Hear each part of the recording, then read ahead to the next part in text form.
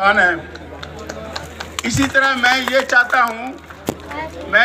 हूँ कि आप सब लोग अपनी माँ के लिए, अपनी बहन के लिए, अपनी फैमिली के लिए, अपनी बीवी के लिए, अपने बच्चों के लिए इस जगह पे अपना घर खरीदें, चाहे वो इजी इंस्टॉलमेंट पे खरीदें, कैश पे खरीदें, और यहाँ पे हम दुनिया भर की आसाइशें दें। लास्ट वीक मैं सवात में था, सवात के लोगों के लिए, सवात के हवाले से मैंने बहुत सी बातें की। और आप लोगों को पता है कि बेसिकली मेरी तालीम तरबियत कराची से है। मुझे कराची से भी बहुत ज़्यादा प्यार है, इतना मुझे आबाई गांव से प्यार है, मियाँ वाली से प्यार है कि मैं मियाँ वाली से हूँ। मेरे वालिद साहब नेवल कमांडर थे, मेरी तालीम तरबियत कराची की है।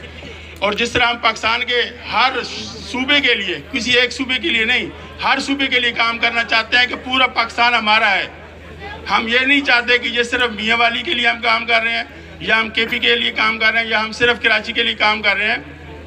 रोमैसा रेजिडेंसी के बाद हमारा जो दूसरा प्रोजेक्ट है नूरियाबाद, जहाँ पे हमने 40 एकड़ जगह खरीदी है। ये जगह भी लास्ट ईयर हमने खरीदी थी, लेकिन हमने मीडिया पे किसी को नहीं बताया था। उस प्रोग्राम में जो हमने कराची तुम से PC में किया था, जहाँ पे फ़ारूक स्टार भाई आए थे, उन्होंने कहा था कि ये एक ताज़ा हवा का झोंका है कि कराची में फ़ॉरेन इन्वेस्टर आ रहा है। आज यही बात उसामा भाई ने की। इंशाअल्लाह हम यहाँ पे रोज़गार के मौके मुहैया करेंगे, जैसे कि आपको रिवार्ड बाइक देखा है जो कि कुरंगी में बन रहा है, B4U कैब कराची में चल रही है, हैदराबाद में चल रही है, और इंशाअल्लाह पाकिस्तान के दूसरे शहरों में भी चलेगी। इसके अलावा आपने थोड़ी देर पहले देखा कि लांडी में एक फुटबॉल क्रिकेट टूर्नामेंट हो रहा है, जिसको हम स्पॉन्सर कर रहे हैं। जिस कौम के, जिस मुल्क के लोगों के ग्राउंड आबाद होते हैं, वहाँ के अस्पताल वीरान होते हैं। हम आप लोगों को सिर्फ फाइनेंशियल फ्रीडम नहीं दे रहे, हम आप लोगों को सिर्फ रोज़गार नहीं दे रहे, हम आपको सेहतमंदाना एक्टिविटीज़ के लिए खेलों के मैदानों में भी लेके जा रहे हैं।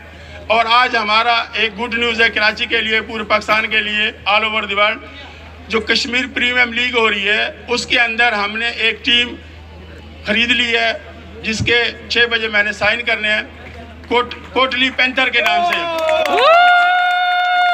कश्मीर के रहने वाले हमारे दोस्तों ने, साथियों ने हमें 2 साल से बुला रहे थे, लेकिन कुछ ना कुछ ऐसी मसरूफियत, कुछ ना कुछ मुल्की हालात की वजह से हम पिछले साल भी नहीं जा सके। इस साल भी सवात के बाद मैंने कश्मीर जाना था, आज़ाद कश्मीर मुजफ्फराबाद जाना था, लेकिन वहाँ पे कोरोना की वजह से होटलों में जगह ना मिलने की वजह से हम वहाँ नहीं जा सके। और अब इंशाल्लाह ये कश्मीर प्रीमियम लीग हो रही है, जिसमें आपकी अपनी टीम है। ना सिर्फ Kashmir premium league, Pakistan super league के अंदर भी हम 2 टीमों के साथ बातचीत कर रहे हैं। हो सकता है हमें 50%, 70% या 100% शेयर मिल जाए, उसमें भी आप लोगों की नुमाइंदगी होगी। तो ये बहुत सारी चीज़ें हैं।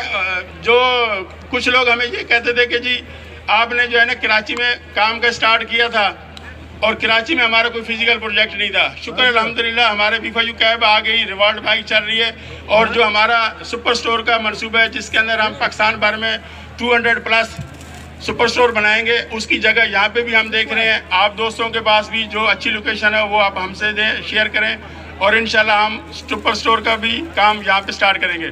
Thank you very much. अस्सलाम वालेकुम। बहुत शुक्रिया जी आप सब।